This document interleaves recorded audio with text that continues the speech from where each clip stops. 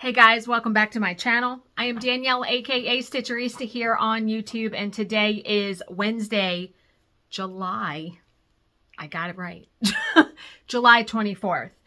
So you guys are getting all the videos this week, right? My original plan wasn't to come on here today, but I have a couple things. I just got done work, which today was a very, very challenging work day, so glad to have gotten through that.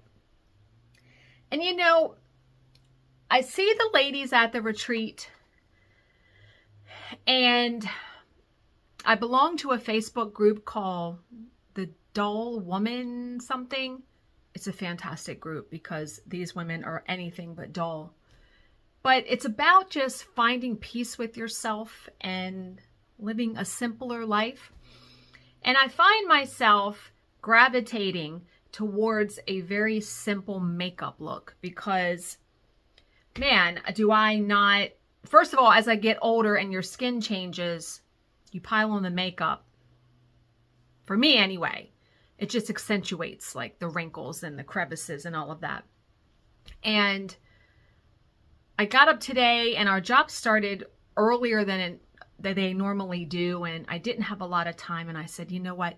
I'm just going to put on like the basics. And that's what I did. And I probably look like I have nothing on, but that's okay, right? And yeah, I don't know what my point was with that, but I saw so many women at the retreat who don't wear makeup, look beautiful. And what's funny is that on Wednesday, normally when I go, especially going to some place like that, I'll get all fixed up. I'll fix hair, put on makeup, all of that. And I had to wind up going to the dentist Wednesday morning before I left for the retreat. And I sort of just ran out of time. And I said, you know what? Who cares? I'm like, I'm not going to run into anybody anyway. The joke was on me, obviously, because when I got there, I saw Ann and Sherry in the lobby, and I saw a whole bunch of people, like a whole bunch of people were there. And I felt naked, like I felt odd because I usually don't go out of the house per se without makeup and hair done. I'm inching towards that though, and nobody really gives a shit. Like when I really think about it, nobody's worried about what you look like. Nobody is worried about what you look like because they're worried about what they look like. Think about it that way. Okay, so all of that to say, you know, women are beautiful without makeup. Truly. Okay. Reading. So I did finish today, this morning, the last one by Will Dean. Highly recommend. It was very good. I won't even say the ending was just like, what? Good though. Highly recommend. Now my next book is going to be, so I've read 62 books this year. My next book is going to be Keep It in the Family by John Mars. And I got a mug in the mail today that chapter 39 in this book is one word. Fuck. And so there's been all these t-shirts, sweatshirts, memes all about chapter 39 yourself, you know, and stuff like that. So I got a mug from Etsy and I'm just going to put it on the bookshelf. I'm not going to use it, but look what it says. Chapter 39 off, chapter 39 you, chapter 39 this, chapter 39 that, chapter what the actual chapter 39. I thought it was so funny because you could have this in public and people would be like, what does that even mean? So you would have to read this book to realize. Yeah. So that's going to be my next read. Okay. So I did do a little bit of stitching yesterday on Strawberry Jam after I got done the video and all of that. So just let's do this. Just a teeny tiny little bit more. Got done the green and I'm still, yeah, I'm not done that section of green yet. It goes down a little bit, but enjoying it very much. And you know, I feel like the hardest part about a cross stitch project is starting. Because when you start, you're not seeing anything yet. Like when I get a good chunk of this done, I am usually more motivated to keep going because then you can really start to see it come together. I mean, this is going to look magnificent. It doesn't look like much now, but stay tuned. And it's so funny because my friend Brandon, who wound all of my Pip and Chip bobbins, he messaged me last night and said, "You're in my brain," because he had just bought a Carolyn Manning Designs also. A lot of people love her patterns. I love them so very much. And I don't know why I haven't stitched more. Yeah. Oh, I did want to show you. Remember I said I bought 4 patterns for $18 her Christmas in July sale. And I'm sure it's going through the rest of July. So you should go check out our website. But I wanted to show you the other 3 that I bought. Why? Where's it? What happened? Okay. So I bought this one called Riptide, which I feel like you might get a little tired of these colors, but the eye catching of it, I mean, look at that. It only calls for 4 colors.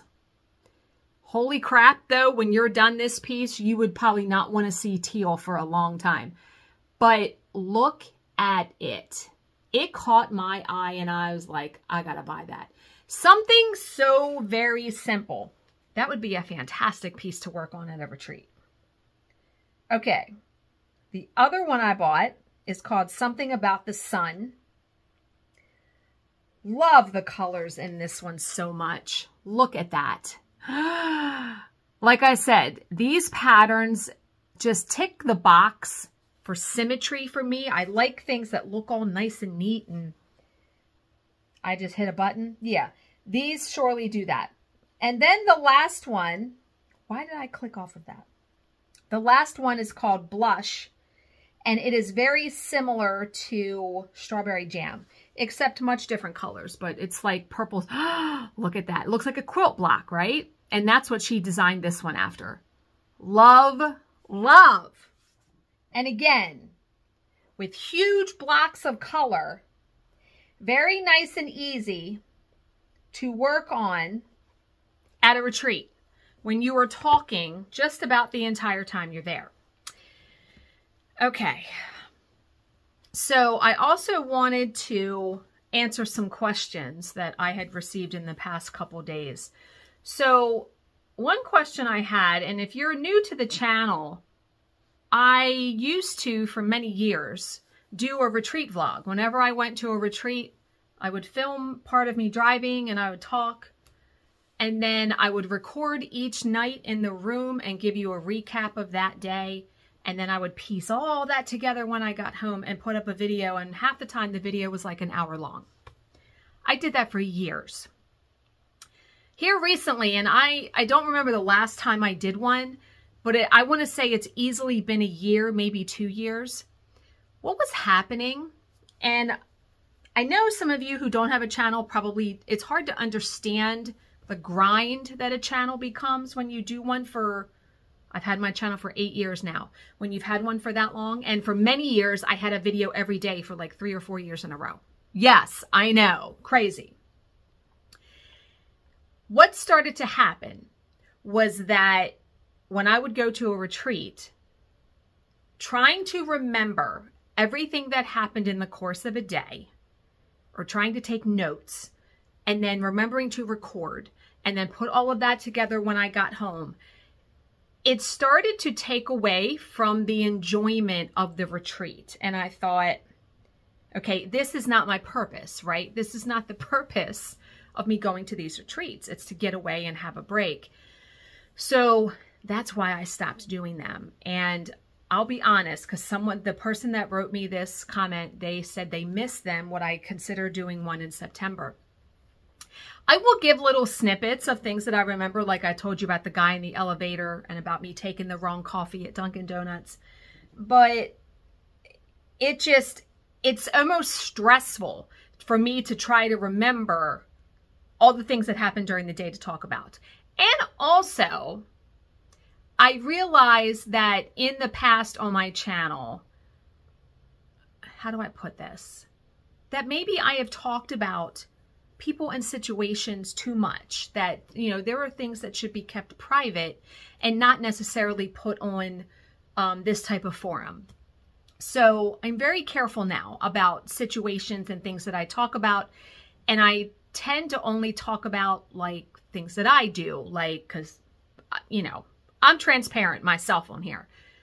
Like the Dunkin' Donuts grabbing the wrong coffee, or seeing the guy in the elevator, you know, things that happen directly to me and that necessarily aren't involving someone else or happening to someone else. So I hope you guys understand that. I don't want to say I'll never do them again.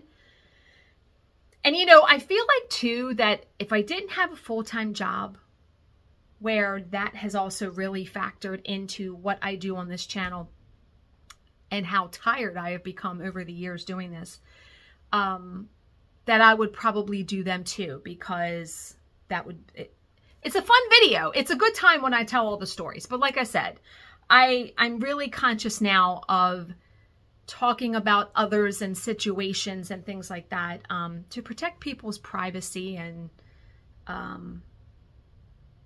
yeah, just to be, you know, a kind person, I guess, too. Okay, so someone then had asked me, how do you find out about retreats? Now, 9 times out of 10, the ones I have found out about, I have found out by word of mouth. The ones in Ocean City, which unfortunately is closed. I can't even give out the email or anything anymore because we are at capacity and the organizer doesn't want to have a bigger room, which I get it. I totally get it. The Stitch NJ one that Arlene Cohen puts on, she has a Facebook group, and I know that she even mentions it probably in one of her floss tube videos or in a few of them, because there's a wait list that you can get on for that one. And I know there are other retreats like Annabella's, I think. Is it Annabella? I think it is.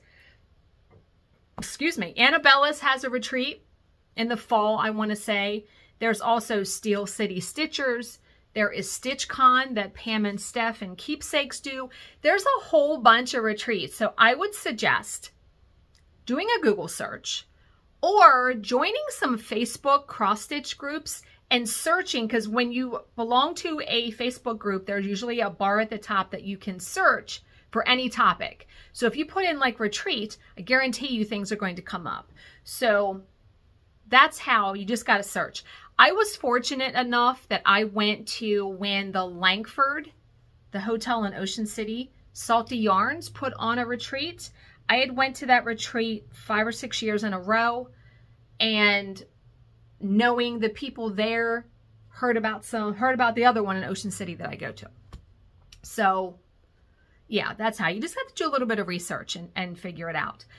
And then the last question I had, and then I will let you guys go, because I'm going to do some stitching and sit here and watch some shows and try to relax. Bill is working overtime. Today is his last day at his part-time job.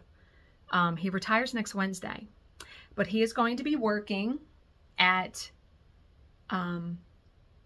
another company, but he's going to give up all the part-time stuff because he doesn't need to do that. So tonight's his last night, but I still have a couple hours before he's home, so I will be able to sit and stitch and relax.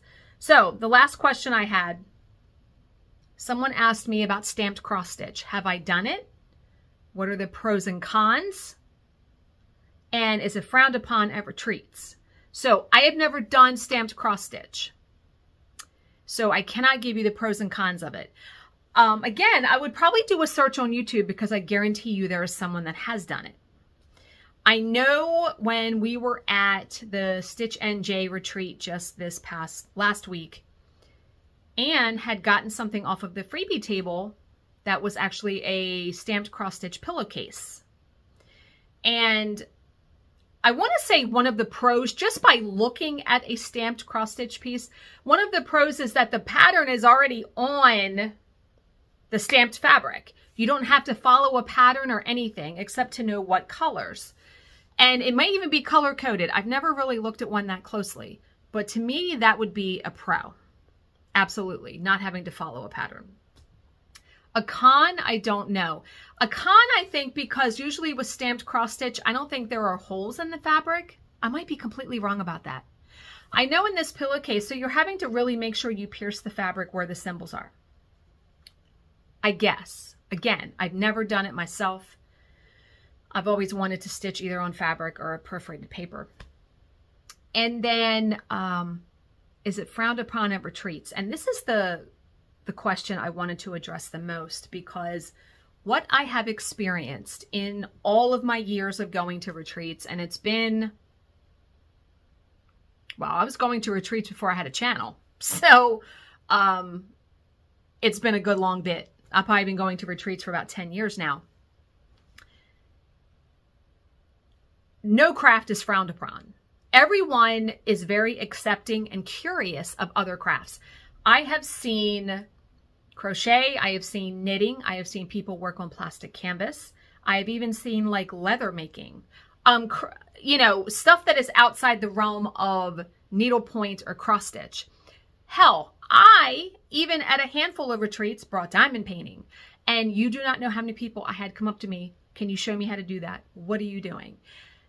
Stitchers by trade, I feel like, are completely accepting and wonderful of any kind of craft, because most of us do more than one. I mean, I diamond paint, cross stitch, I've painted, scrapbooking. There are many other, I mean, we do so many different things that I'm just curious about any craft that involves anything, color, whatever.